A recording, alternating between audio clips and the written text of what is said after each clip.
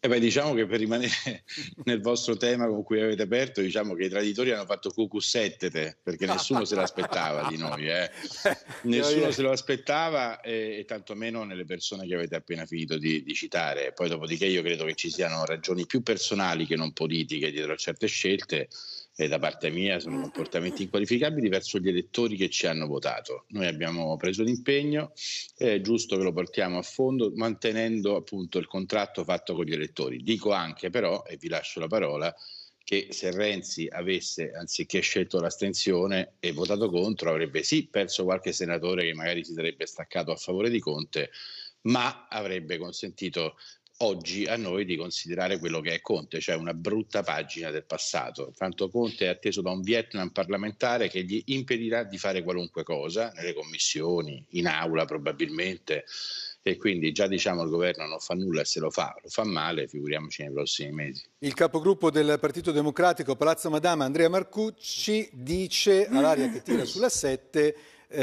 maggioranza c'è ma non si governa così, ci vuole una riflessione del Presidente Conte, ci vuole un patto di legislatura chiaro, dobbiamo dimostrare che questa è una maggioranza che ha le idee chiare, in grado di coinvolgere i gruppi. Giarrusso, ma sarà effettivamente così? Cioè lei quanto crede nella possibilità che fra 14 giorni Conte possa dire i numeri ci sono, andiamo avanti tranquilli?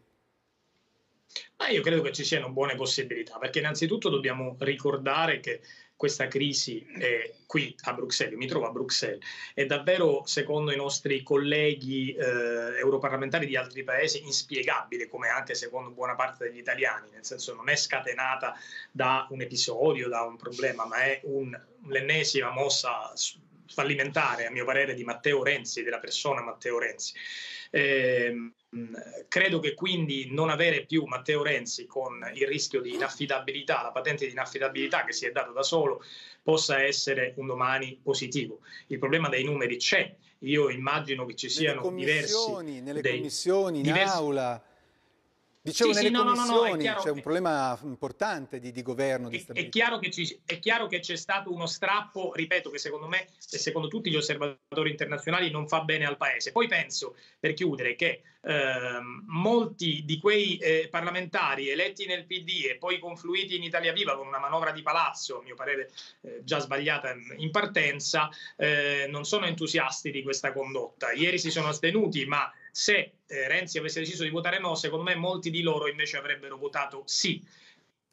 Questo è il mio pensiero. Mi auguro che in molti di loro prevalga la responsabilità. Questo prevalga la responsabilità verso il Paese. Una battuta, Giarrusso, mi perdoni, una battuta veloce. Quanto alla responsabilità e quanto alla consapevolezza che molta della gente che oggi è seduta e dice ci è andata bene, diciamo nella migliore per loro delle ipotesi, fra 1 anno e mezzo, fra 2 anni tornerà a fare il lavoro che faceva in precedenza, perché non sarà ricandidata, un po' per riforme, un po' perché nei famosi gruppi misti non c'è nessuno che ti candida poi alla fine, non è che ci vuole un partito che dice... se invece nasce un gruppo in Parlamento esatto. E se magari quel gruppo tu pensi che domani potrebbe essere sostenuto dal Presidente del Consiglio, ti dici guarda lì ci sono un po' di posti a disposizione. Vedete come può accadere di tutto. È uno dei grandi timori della maggioranza questo, cioè il PD evita come la peste l'idea del configurarsi di un partito del Presidente che in questo momento avrebbe il 10-15%, quindi altro che Renzi. Scusate, ma uno dei protagonisti di questa... dopo ci rispondo. La domanda, ma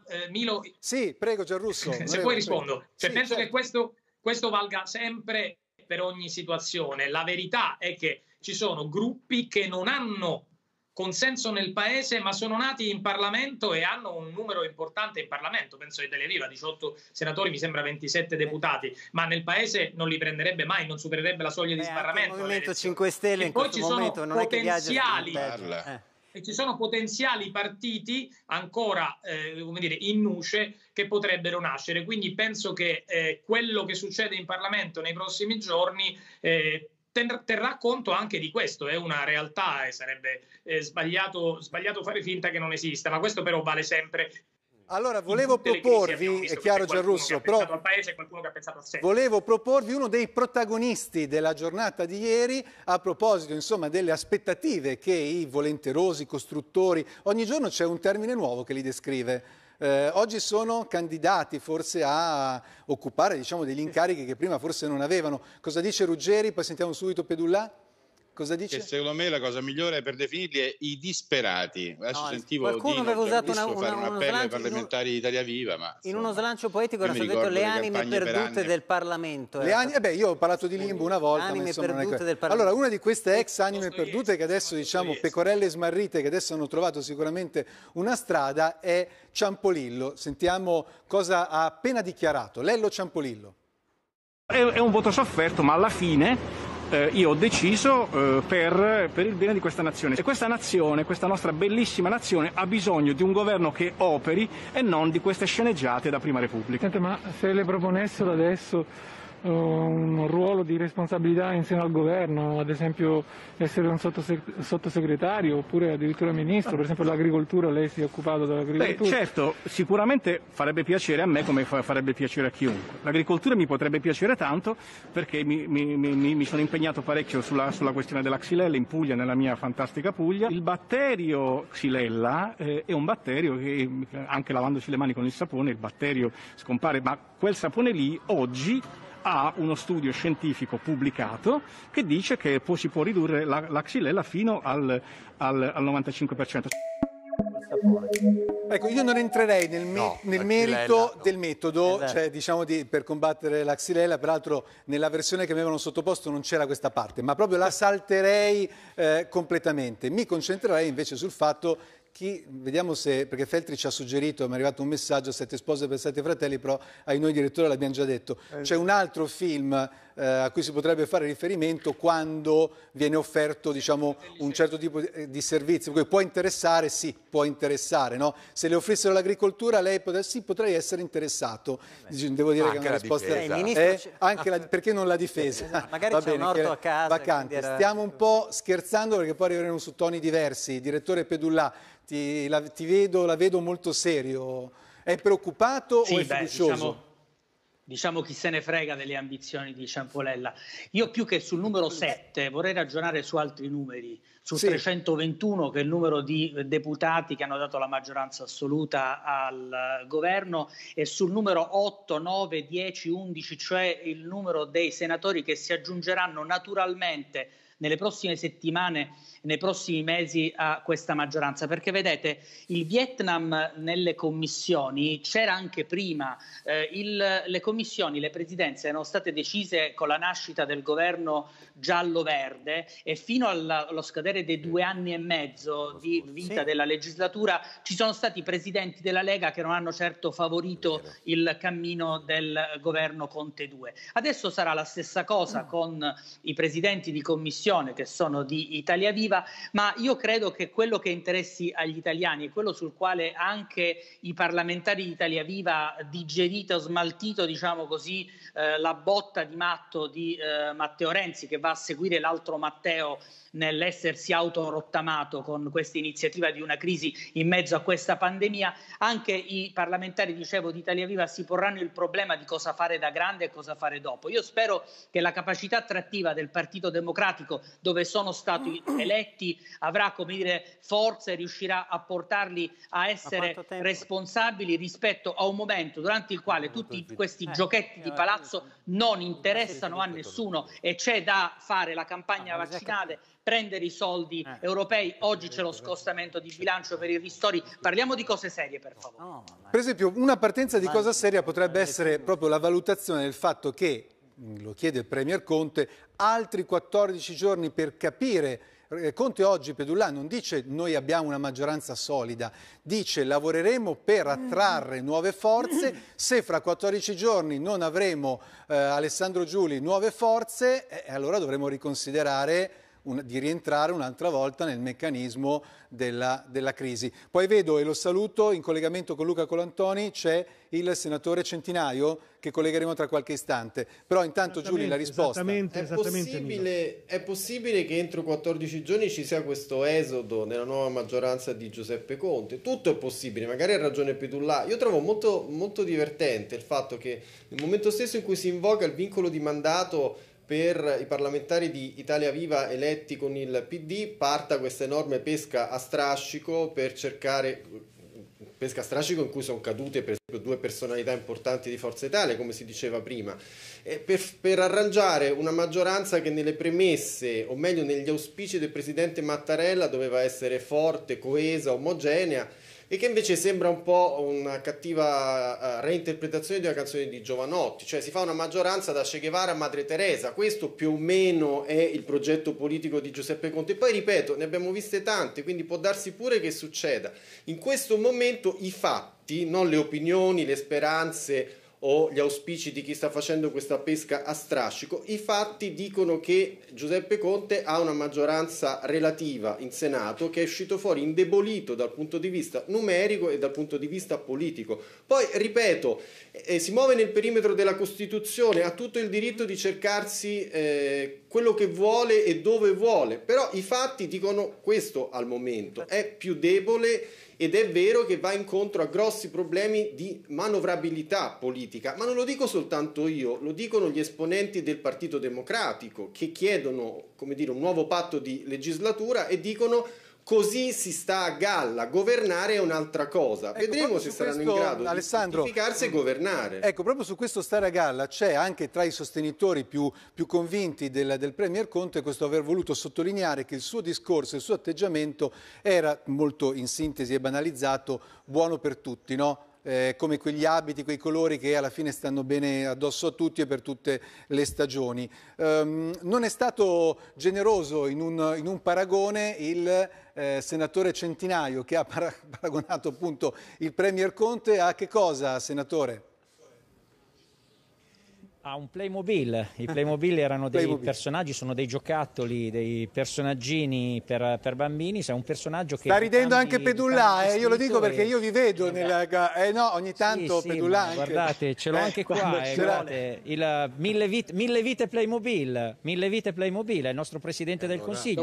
Gli cambia i vestiti e può diventare, cambiandogli i vestiti, gli si può diventare il Presidente socialista come il Presidente liberale, il Presidente amico di Salvini o il Presidente amico di Renzi, e poi diventa tutto quello che vogliono gli italiani. L'abbiamo sentito nel dibattito parlamentare, da Trump al nuovo Presidente, a tutto quello che vogliamo. Prima il Presidente che vuole chiudere le frontiere ai barconi, e poi diventa l'amico della racchete, e quindi carola, e quindi in base a quello che gli serve per poter tenere in piedi una maggioranza. D'altronde noi siamo convinti che tra 14 mesi o tra 15 mesi, perché dura più o meno provate a fare il conto, dura più o meno quel tempo. In 14 mesi è finito il governo giallo-verde, che è 7x2 per gli amanti della Camera.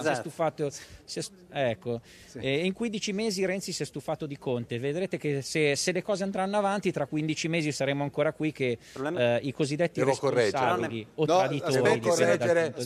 Io la devo correggere su una cosa, perché è importante anche.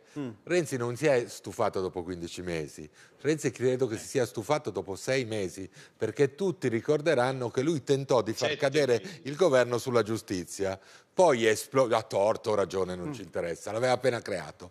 Poi dopodiché esplose la pandemia e tutto venne rimandato. Allora si può dare il giudizio che si vuole sul governo, su Renzi e su tutto, ma su una cosa dobbiamo essere d'accordo. Renzi dopo 5 mesi era già lì che lo voleva far cadere. Sì, c'è da dire anche che indipendentemente però allora cerchiamo anche di capire le motivazioni per cui è nato quel governo. Beh, sono state dichiarate per impedire di andare alle elezioni e che vinceste voi. Vincesse la Lega, mi pare il collante comune era l'antileghismo. Però posso dire una cosa, che indipendente ieri però puoi fare un governo contro un partito? No, può stare insieme un governo che nasce contro un partito. Infatti, è difficile che rimanga, esatto, che resista. Ma non è un modo di far politica. Però devo dire che Renzi, che io non avrei votato negli ultimi mesi neanche sotto tortura, ieri ha fatto una gran bella figura, devo dirvi la verità, perché indipendentemente dal risultato che non ha ottenuto, e nessuno ha capito che risultato voleva ottenere, ha comunque fatto in modo che, per esempio, il recovery plan fosse riscritto, che a un certo punto venissero tolti gli incentivi che non dovevano essere, che fosse aumentato il budget per la sanità. Qualcosa è riuscito ad ottenere, quindi devo dire che adesso vediamo un attimo, se si facesse sempre così ogni volta aveva il golpe di Renzi. Allora Pedullà, velocemente, perché poi voglio proporvi gli interventi dei leader. Poi Giarrusso. Ma cosa ha ottenuto? Cosa ha ottenuto Renzi di mettere questo governo? L'ha detto Conte, abbiamo riscritto il recovery plan per voi e quel recovery plan, tu sai benissimo. Ha dato un contributo, Francesco, a un miglioramento del recovery plan che dovrà essere ulteriormente migliorato dal svolgimento dei lavori parlamentari. Sai perfettamente. Non è questo. Tu sai benissimo che dietro la crisi di governo c'è ben altro. Anzi, Renzi secondo me non è stato sufficientemente però devo dire, perdonami, agli occhi degli italiani, agli occhi veri di questa crisi. Gaetano, agli occhi degli italiani il risultato non ha ottenuto niente, un pugno di mosche per sé, perché voleva dei ministeri che non ha ottenuto, è stato l'unico a far dimettere dei ministri in un'Italia in cui nessuno si dimette, quindi questo dal punto di vista del popolo però almeno questo riconosciamo. Sì, però ragazzi, agli occhi di pochi italiani. Allora Salvini ha fatto dimettere 7 ministri è ancora più responsabile. Scusate, la cronaca. Poi che ha detto 7 ministri, Giuli, possiamo dividerci tutti, ma stiamo ai fatti. A un certo punto lui fa le richieste, gli altri gli dicono va bene, siamo d'accordo, cambiano questo piano. Evidentemente, però scusa, evidentemente era sbagliato se l'hanno cambiato. Sale al Quirinale, non entriamo nel merito, sale al Quirinale, scende dal Quirinale e dice perfetto, sediamoci, riscriviamo il governo. L'altro fa una conferenza stampa e gli dice tu sei un vulnus per la democrazia, ritiri i ministri. E uno si chiede ma perché ha ritirato i ministri visto che ha ottenuto quello voleva sicuramente ottenere un rimpasto con più ministri, ma questo era ovvio. Fatemi sentire velocemente Giarrusso Ruggeri, poi voglio ascoltare i leader, però Giarrusso, fermi Giarrusso.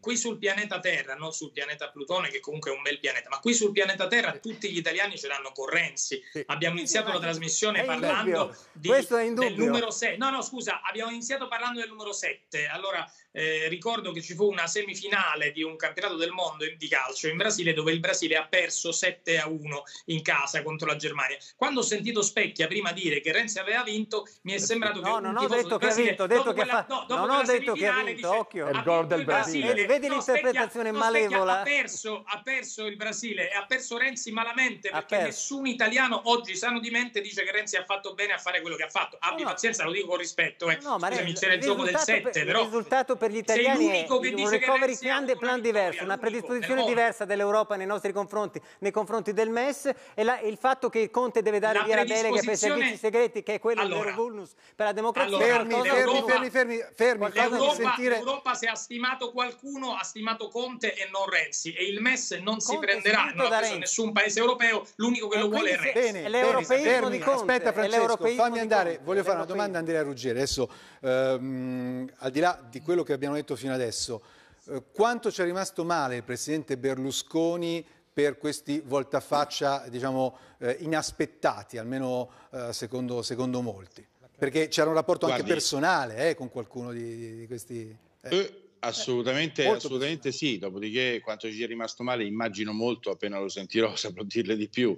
Dopodiché, ripeto, stiamo parlando di 2 parlamentari su 150 di Forza Italia, quindi sostanzialmente nulla. Secondo me il centrodestra tutto è bene che rifletta su come giocare questa partita nelle prossime settimane, perché anche dire elezioni, quando sappiamo tutti che questo Parlamento a votare non ci vuole andare, che quindi le elezioni è molto difficile ottenerle, anche se sarebbero la soluzione migliore, più lineare e più definitiva a questa gestione folle del governo Conte, però obiettivamente questa dire elezioni crea responsabili o disperati, come li chiamo io. Quelli che non vogliono andare alle elezioni. Certo. Ma il centrodestra deve prendere atto di quello che è questo tiro alla fune, perché questo è un tiro alla fune all'ultimo sangue, e cercare di capire come portare a casa un risultato per gli italiani, perché vede, noi giochiamo col numero dei 7 oggi e ci divertiamo, ma la verità è che i numeri reali di questa nazione lasciano prefigurare nei prossimi mesi molto meno di 7, un panorama non fosco, nero come la pece. Avrà 320.000 imprese che hanno già chiuso e altre migliaia che sono a rischio di chiusura, 200.000 partite IVA dei professionisti che hanno già finito di lavorare per sempre. 31 marzo è quando scadrà il blocco dei licenziamenti, quindi sono delle date... Saranno almeno 2 milioni di licenziati. Insomma, io voglio dire, in questo panorama servirebbe un governo con le idee molto chiare, che abbia il coraggio di osare, di fare delle cose non di ordinaria amministrazione. E qui siamo agli appelli che sentivo prima da Giarrusso o da Pedullà ai parlamentari di Italia Viva per dire redimetevi e venite con noi. Ma secondo me, al di là della battuta, secondo voi è veramente possibile in queste condizioni pensare di affrontare i prossimi mesi che ci attendono? Io vi ripeto, credo che chi sia a casa abbia un assillo, per esempio vedere i vaccini H24, vedere questo paese correre verso la guarigione da questo incubo. Allora, in queste condizioni nessuno di questi risultati verrà mai centrato. Bisogna essere dunque seri, perché non stiamo qui a giocare, a fare un gioco di società o di ruolo, e cercare una soluzione che metta in condizione questa nazione di uscire dalla traiettoria che altrimenti la porta a schiantarsi in un lago di povertà. Sicuramente vaccini e scadenza del blocco di licenziamenti. Posso la vedo, la soluzione a cui sta pensando e sta proponendo è una soluzione di larga intesa. Governo di unità nazionale. Unità nazionale state proponendo. Esatto.